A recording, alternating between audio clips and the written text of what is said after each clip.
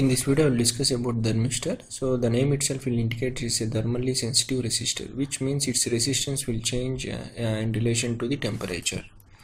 So thermistor types are two types, so NTC thermistor and PTC thermistor. So NTC thermistor is a negative temperature coefficient of resistance, which means its resistance will increase of the temperature.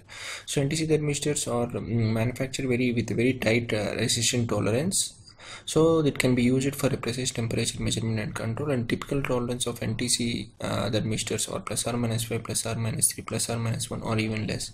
Whereas the PTC, that is positive temperature coefficient of resistant thermistors, so cannot be manufactured economically with very tight tolerances, and typical tolerance of PTCs are plus or minus 15 or plus or minus 20 degrees centigrade.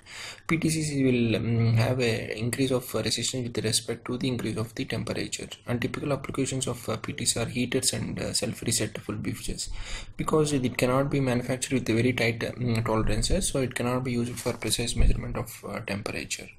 So in this video I will discuss about NTC thermistors. In the other video I will discuss about PTC thermistor.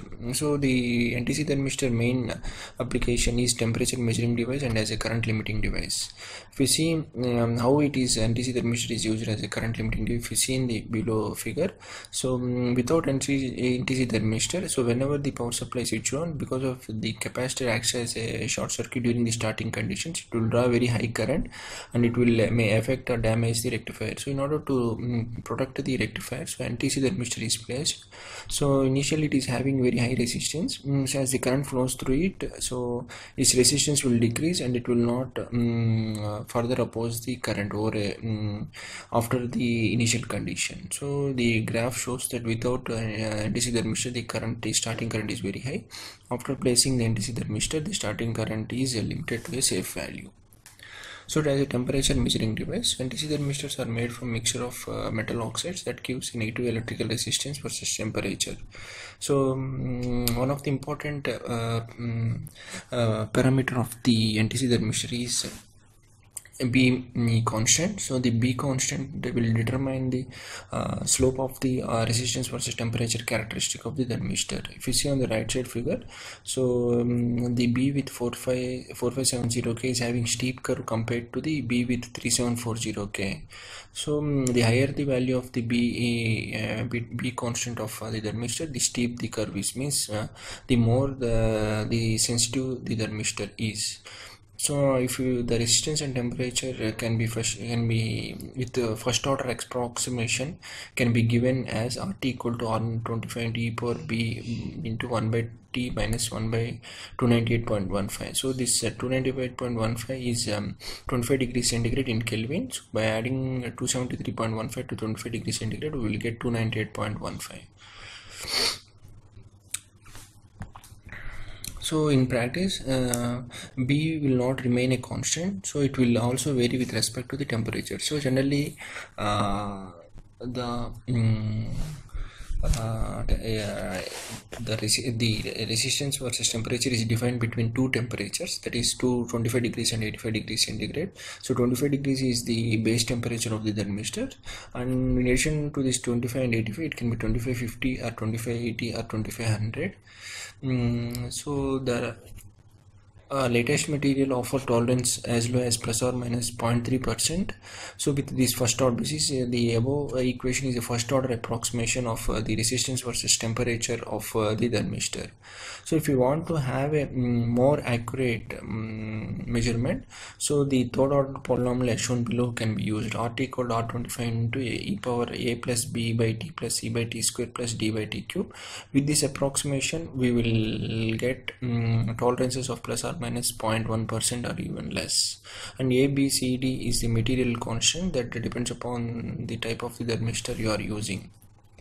So sensor tolerance, this means the variation of the NTC sensor over its operating temperature range is a combination of the tolerance on R25, means base resistance of the thermistor, plus B value.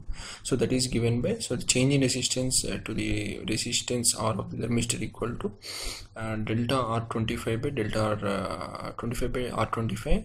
So the initial resistance that may be, if it is a 1 kilo ohm thermistor, it may not be 1 kilo ohm at 25 degrees centigrade.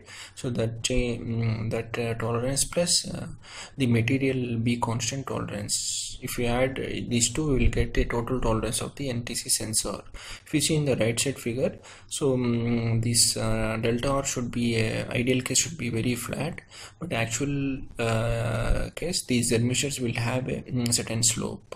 So the important advantage of the thermistor is it is having a large negative slope, which means a small change in the temperature will also cause significant change of the resistance, which can be accurately measured by the corresponding electronics.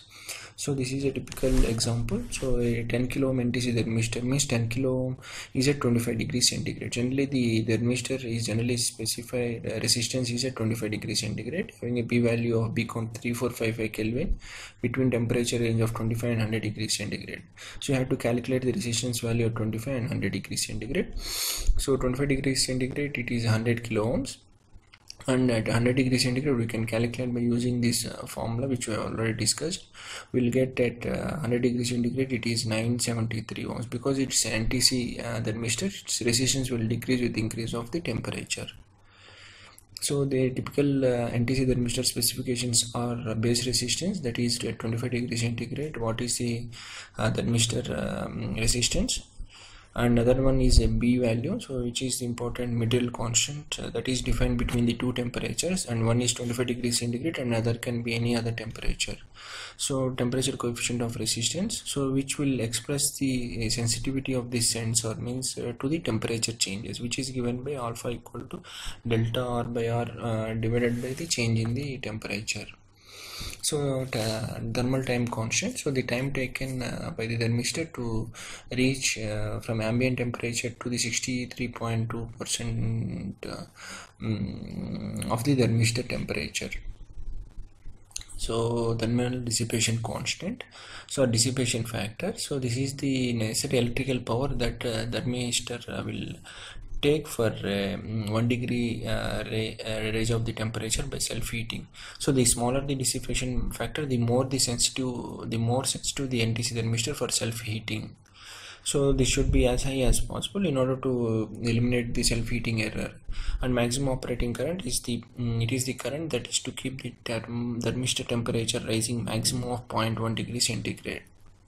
So this is the typical specifications of an NTC thermistor. So at 1 kilo ohm thermistor, if we see, so the B value will vary depending upon the temperature ranges, and for 25 to 50 it is 3650, and for 25 to 80 it is 3688, and 25 to 85 it is 3693, and 25 to 100 it is 3706, and maximum operating current is 0.316 for this 1 kilo ohm thermistor, and maximum voltage is 5, and typical dissipation constant is 1. So for every 1 milliwatt of power it's causing a self-heating. So for every 1 milliwatt of power due to self-heating, it causes a 1 degree raise of the temperature. This is the equation which we already discussed. This is a relation between the resistance and temperature of the thermistor by a first order approximation. This is the typical resistance versus temperature curve of the thermistor, and these are the 1 kilo ohm and thermistor, 10 kilo ohm thermistor with different beta constants, which is supplied by one of the manufacturer. So this NTC thermistor at -40 it is having very high resistance of the order of 25.15 kilo ohm for a 1 kilo ohm with 3650 K beta constant. As the temperature increases, the resistance will go down, and it will follow the exponential curve as shown in the right side graph. So how this resistance is measured, thermistor resistance? So you can measure by using a voltage applied across the bridge as shown, or it can be a constant current can be passed, and voltage drop across this thermistor can be measured, which can be further interrelated to your temperature. And the other applications of the thermistor measurement is it can be used as a heating element in the mass flow controller, thermal mass flow controller, or flow meters, or it can be used as a heat detection in the fire alarms. So thank you for watching my video.